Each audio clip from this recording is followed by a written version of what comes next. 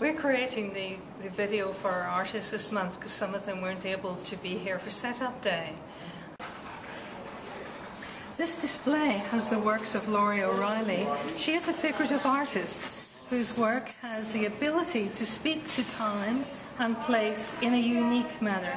To this end, she works towards telling the story of children, teens and young adults in their here and now as they grow in the 21st century societies.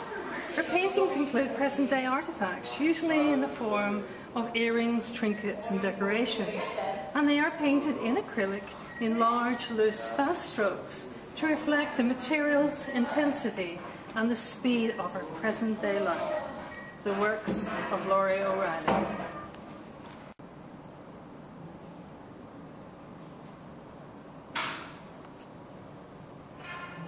This display has the works of Peter Riedel, a professional photographer who makes use of existing elements, borrowing materials from nature to build new structures and reimagining possible purposes for and arrangements of these materials. His ability to transform the everyday into the spectacular is matched in impressiveness only by his ability to delicately balance intricate and substantial pieces into a solid, reliable foundation.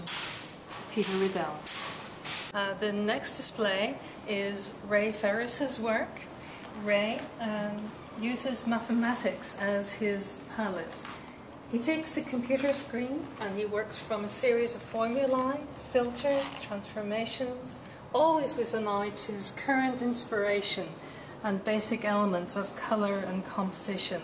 The final rendering is done on a high-speed computer, the printing on a state-of-the-art wide bed printer, and thus this is the work of Ray Ferris. My name is Bohdan Vandiak.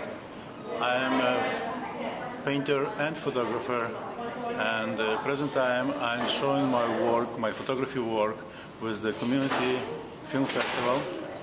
And the series which I present is actually homeless people which are real people which I stood on the Queen Street and Jarvis.